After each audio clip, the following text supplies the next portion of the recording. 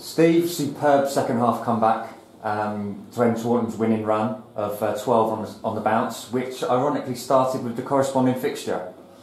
Yeah, I mean, that was a big part of the team talk before. Listen, we didn't dwell on the previous result too much. You can't. We got smashed to pieces when we went there. But the one thing we said to the players before is that really hurt when we went down there. It's embarrassing. You walk off, their players are giving it to you, their fans are giving it to you. There's no problem with that, rightly so. And just said to them, I remember on the night, we said to them, listen, we've got to play them again, and the only way you can do anything about it is the next time you play them. And that was part of the team talk before, to try and get maybe that extra little bit of reaction, because a lot of the players played in that game. And it's the only way you can put it right in the performance. And unfortunately, then you 2-0 down at half time, and you listen, they're a really good side. Regardless of today's result, they're a really, really good side. And they've shown that the form they've been on. I think you were just saying they've won 12 on the spin. So we knew it was going to be tough. But obviously, looking at what you saw second half, was the boys were unbelievable. We worked hard this week on what we were going to do, shape. Well, we changed our shape completely. And then you 2-0 down and you're like, I actually thought the shape worked, because it wasn't a cause of the goals. But we stuck with it, and we had a few words at half time, like sensible words, because I thought we'd played okay, but we'd missed good chances again. And the second half was magnificent. What was the message at half time, and did the players, truly, honestly believe we'd still get something out of this, being 2 down to a team on the run like Taunton were? Yeah, I mean, you look at players and you don't know. I mean, we've got an honest group, so I knew they'd go out and have a go, but we were careful in how we spoke to them at half time, because I think it was really frustrating to be 2-0 down. Like I said, we played okay, we missed some good chances. But we sat down, we had a chat and talked about I didn't think we marked their 2 forwards well in our first half. And as soon as we got tight in the second half, I thought that played a big part. Obviously, we still had a lot to do, but we stopped them getting chances. We told them just to keep going at half time. The next goal could possibly change the game. If they get it, it's game over, and then it's damage limitations, and then you're worried. What's the fallout from that going to be? What's the reaction? Because it's a defeat when you might not have played that badly again. We scored fairly early, and we just kept going. And we always create chances, as we did again today. We've scored 3, could have had a couple more. Granted, they could have had a couple as well. But the effort and the character and the work rate, I know they're all cliches, but they are what they are. They were magnificent second half. Even the last couple of minutes, bodies on the line, everything you want from a team, and they deserve that, massively deserve that. We've played okay lately. We've been on the wrong end of a few unlucky ones, a few bad decisions, a couple of bad performances, a few injuries, bits and pieces, but today we had a few people back. Obviously David coming at right back as well, so that bumped us up a little bit. But the shift they put in was magnificent, and we beat one of the best sides in the league today, which is credit to the boys. Sometimes there's certain wins that probably give you a bit more of a kick than others. I mean, ultimately, it don't matter who you beat, it's 3 points, but we've always had a little bit of a thing with Taunton when we seem to go down to them. We've been whacked a few times, we've had 3 players sent off in one game, and every time we've gone there, something seems to go wrong.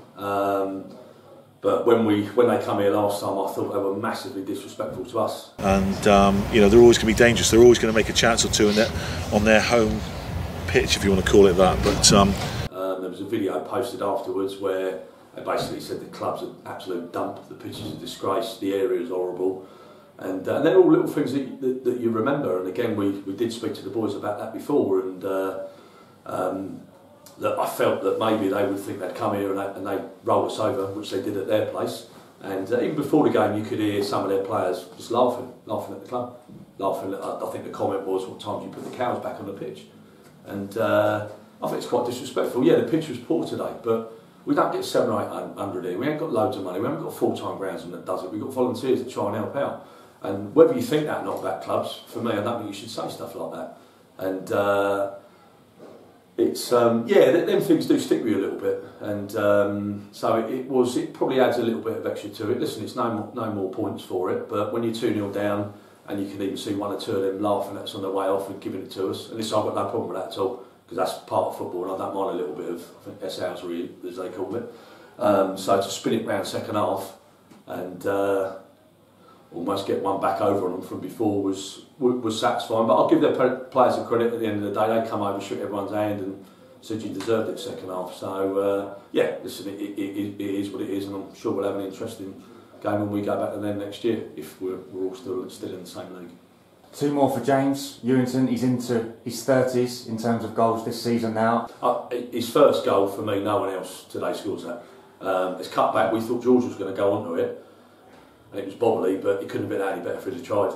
And his last goal, oddly enough, our biggest concern today against them was set pieces, because it's such a big side and they punished us at their place a couple of times, and obviously they've scored with a free kick in the first half. And I actually just said before that, we got a corner and I'd said to George, maybe go and get a short one. I didn't think we'd get much joy putting it in, and we put it in.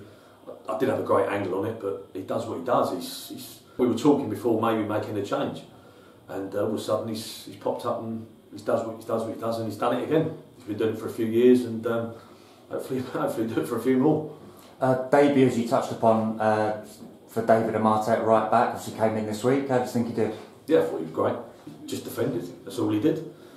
Difficult pitch to play on today, so trying to get on it and run and clip balls and do this and that was difficult. But the one thing I knew from talking to Gary at Hampton, he said he's a proper defender. He's strong, he's no nonsense, and he doesn't get beat. And I thought, listen, it wasn't just him today; they were all magnificent. But he's come in and he's done a proper job. We have conceded too many goals lately, and we have conceded another 2 today. But second half, we said to him, go out, you have to keep a clean sheet to have any chance of winning the game, and they've gone out and done that. And good competition for Samuel, obviously, when he's back fit and playing. How far off is he? I think Sam will probably still be another couple of weeks. Obviously, Ez is a right back, but we purposely played him in there today because when we was down at their place, the number 13, Stern, that plays in the hole, he's top drawer at this level. He scored 2 or 3 against us down there, and we couldn't live with him on the day. Ez's job today was to mark him and follow him wherever he went, and he did that. He stopped him because I think he's their best player. So the idea was today we went sort of for a diamond system with Ez just sitting in and marking, and he would normally play right back, but he's gone in there and done a great job for the team. But no, it brings, hopefully David enjoyed it today and we can keep him around for a few more games. Then with Ez staying fit, Samuel's back, all of a sudden we've got some good options to pick from, which we've not had lately, and that makes a big difference. Even coming in today, all of a sudden I've left James Taylor out the side today. He's been fantastic for us this year, but we felt it might suit Armit a little bit more in that shape for him to get forward a bit more, whereas James is more of a defender. So he's unlucky not to play today, but this, for the first time in 2 months, I've had an option to leave players out that would normally play in the 11. Just a quick word on the crowd today as well. We had our first ever schools day. 3 local schools came along. There was 140 kids and parents from 3 of the local schools. I think they absolutely loved every second of it. Did it make the difference? I think they didn't stop cheering the whole, especially in the second half. Listen, it's brilliant. We don't get massive crowds down there. Everybody knows that, and you guys are working extremely hard behind the scenes to do that. And even just before the game, you see in the stand pretty much full. You can hear all the kids. I don't care what anyone says. It does make a difference. The players can hear it. You could hear them cheering early on with a few of the chances, and it just brings a little bit more of an atmosphere to the ground. And then if you're 2-0 down, you think, oh, maybe they're going to go. I'm disappointed a little bit. And second half, we put on a good show for them. So hopefully that might get one or two to come back. They mentioned we've got 2 more home games coming up in the next 2 weeks. So who knows? I'm sure they've all come here and enjoyed it, and we've given them probably a really entertaining game to watch, and with the right result at the end of it. And no, it was good. That's what we want. Cheers, Steve, and good luck. And we'll see you for Western Superman next week. No, fantastic. Cheers, guys.